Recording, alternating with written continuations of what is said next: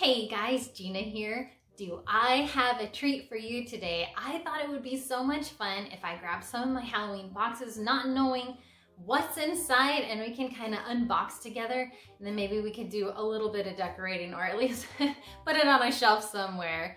But you guys, this box, I do know what's inside of, kind of. This is the box with all of my true vintage antique Halloween stuff in it, like paper mache pumpkins and other awesome things. And a lot of this stuff is new. Most of the stuff came from an estate sale that I went to back in January of this year, and I kept it out for maybe a week or two, and then I packed it up. So this is going to be like seeing it for the first time again, and I'm super excited because I've been wanting to pull this box out forever and ever. So I think you guys are really going to enjoy what's inside. All right, here we go. All right, I see some green paper, but nothing's in it. Oh no. What is in here?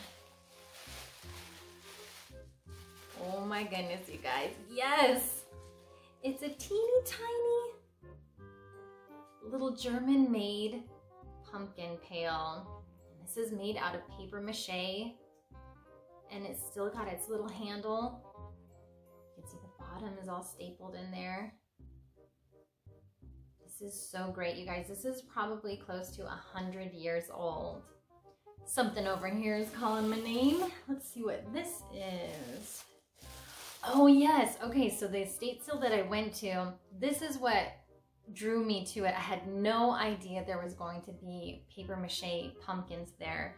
And it's crazy because I've never seen a paper mache pumpkin at a yard sale, at an estate sale, and rarely, if ever, have I ever seen one come up online in my area on Craigslist or Marketplace. So the fact that this home had a couple of them and old vintage Halloween stuff, it just blew my mind, and I was so glad that I went. And I was number 3 that day, so I definitely got my pick. Woo! But there's a bunch of spun cotton. Now, these are like cupcake picks or just little things that you can stick in there, but these are made from Japan, and they're really old. And we have this guy on a little broom, and then this witch, and it's even got a price tag on it. This is not from the estate sale, so this says $8 on it. So whoever bought them back in the day bought this one for $8 alone. Here's a little kitty cat. We've got a little pumpkin. Another skull. Little crossbones right here if you can see. I love the little pumpkins. Here's a witch. I should have been digging for more paper mache pumpkins instead of looking for these guys, but I didn't know they had paper mache pumpkins at this point. So this was the vintage Halloween I was going for. But yeah, I should have been looking for paper mache pumpkins because, again, they gave us a time limit of 15 minutes, and this one they were strict to it. So I was sweating, I was nervous, I was anxious, and then when I saw that they had paper mache, then I was like, oh no, 15 minutes, and then the ladies, of course, like 5 more minutes, and you're like, oh my gosh.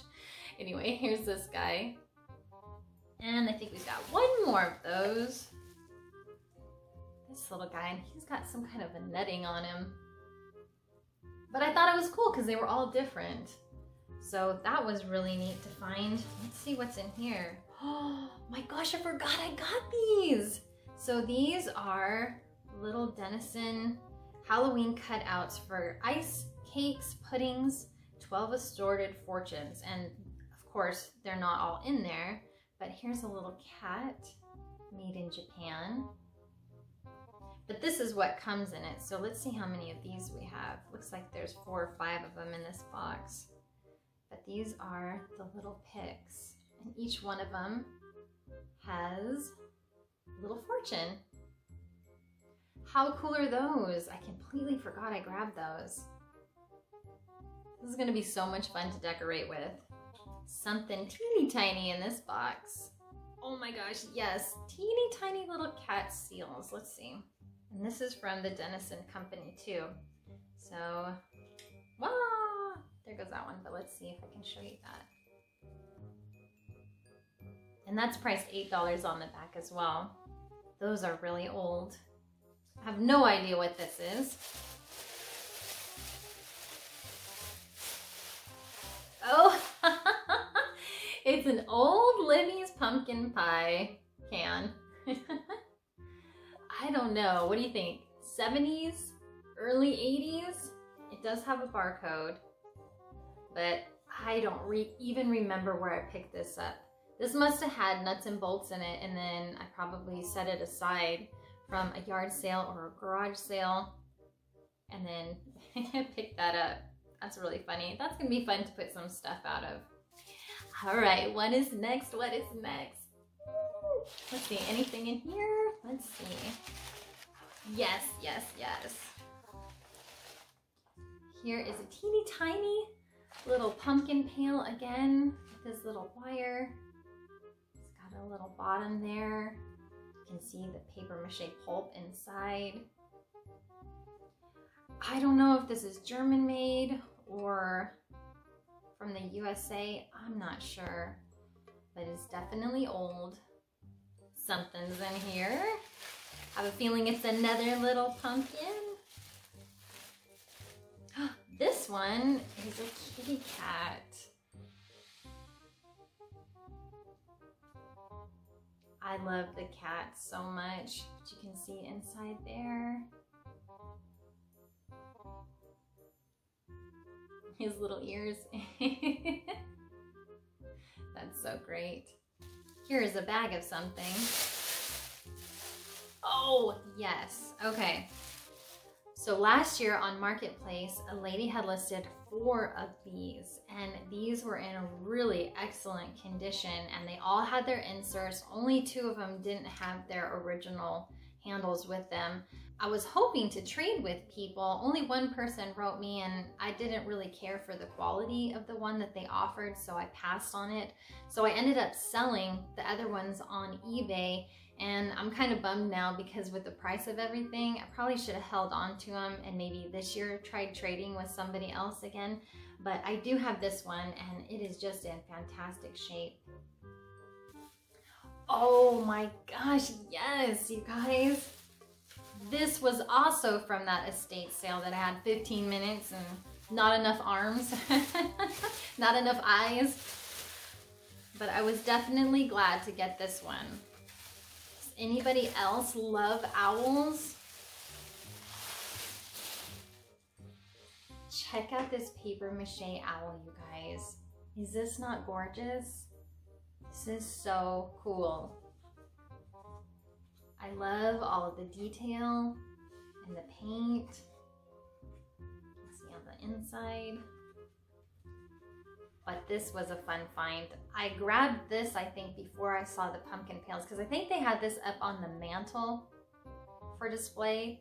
So I grabbed that, but when I started seeing little pails everywhere, then I was like, oh gosh, the hunt is on. But I got that. Let's see what's in here.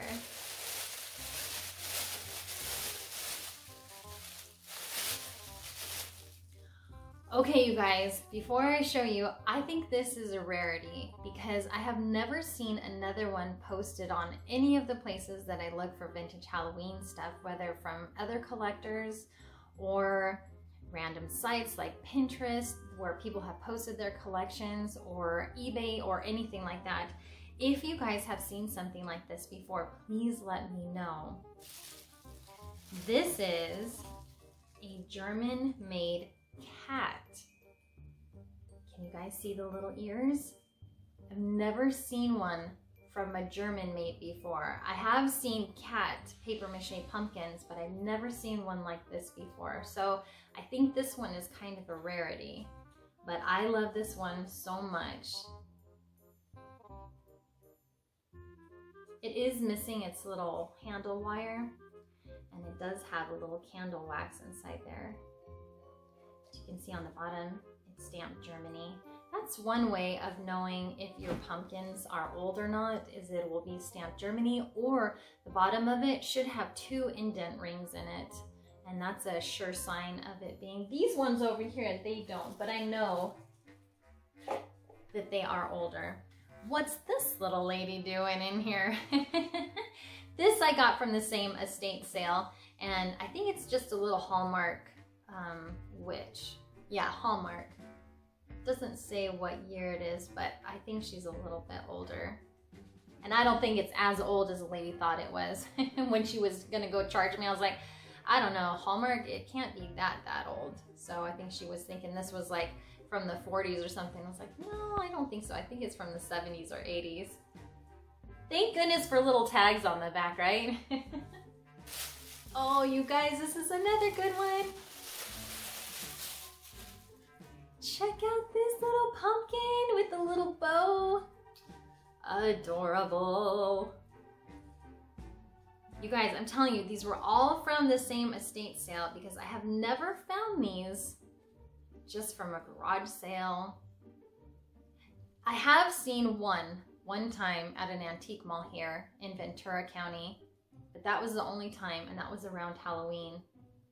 It's just really hard to find them over here in Southern California. I'm sure people who have them, they pass them on, you know, through the generations, but people don't let go of stuff like this very often. There was so much stuff in that house. It was another hoarder house, but everything in that house, I don't think there was anything new past the 70s. Everything was older. So it was really fun to look at. They had Victorian Christmas, you guys. I mean, you want to talk about old Christmas stuff. It was beautiful. They had a Christmas tree that was made from feathers. That went like so fast. That was like someone walked in the door and it was sold. I don't even think they asked the price. They were just like, I want that. It was really cool, you guys, but check that out. Very cool pumpkin.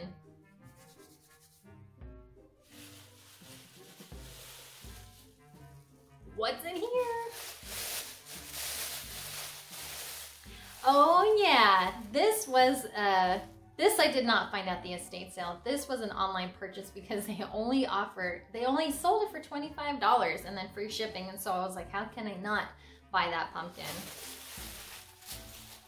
So he's a little rough, but you know what? I kind of like the patina on him because I think it goes really well. Because if he was like super bright orange without any of the chips and cracks, I don't think he would look real. But I do like it. And that's the bottom, the rings I was talking about. This is a surefire way to know, like, yes, this is legit old school pumpkin. Sometimes they will have this flat, but most of the time it'll have those rings on it. So if it doesn't, chances are it's gonna be a reproduction. This is the biggest pumpkin I have. And probably one of the oldest. But this also came. Look at this guy's face. Oh my gosh, what an attitude. But I don't know, for 100 years old, he's looking pretty good. There's the bottom again. See how it's pressed? These are just so neat. This next thing that I'm gonna show you guys was, I don't know, as a vintage Halloween collector, these are kind of some of the hard pieces to come by. Yes, you can buy paper mache pumpkins if you want to shell out the money or if you want to wait for it, but there are certain things that I think are a little bit harder to come by, and this is one of those things. This one is special, and it's not because it's a pail, it's something different, paper mache.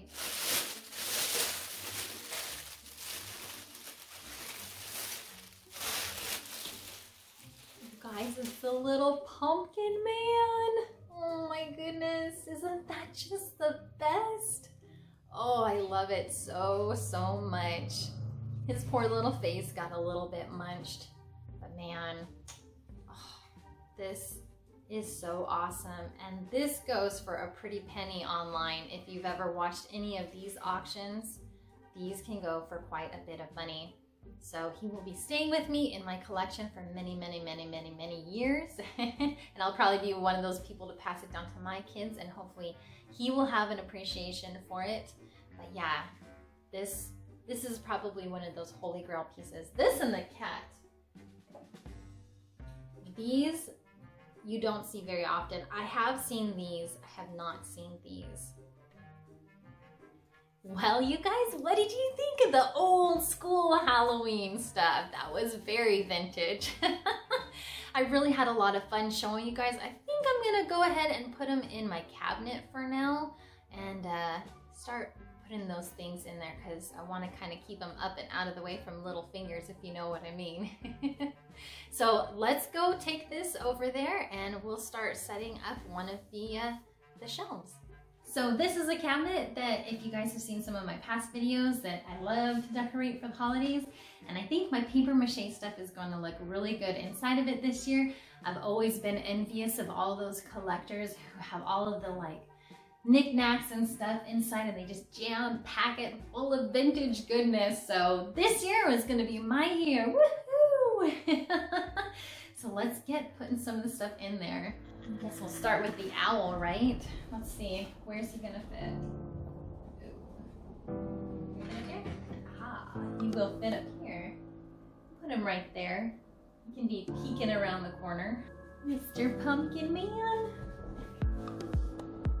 He needs to be kind of front and center. What do you guys think? Put all the good stuff on one side now. I'll mix it up. Mr. Grumpy. His bad eye. Mr. Perfect here. His eyes are all here. Let's see if I can gently fix that a little bit. Gosh, you have to be so delicate with these, don't you? His eyes are gonna stay kooky right now. Mr. Neon. My little cutie. These little guys. We can just squeeze them in over here. Move the owl back a little bit.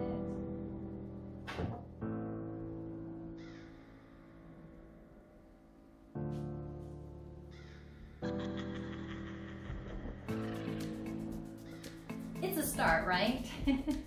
Well, that's gonna do it for this video. I hope you guys enjoyed this vintage Halloween unboxing decoration video. I will have more of these videos coming out, so make sure that you are subscribed and also click that notification bell so it will notify you when the next ones come out. I hope you all are having a great day and we will see you next time.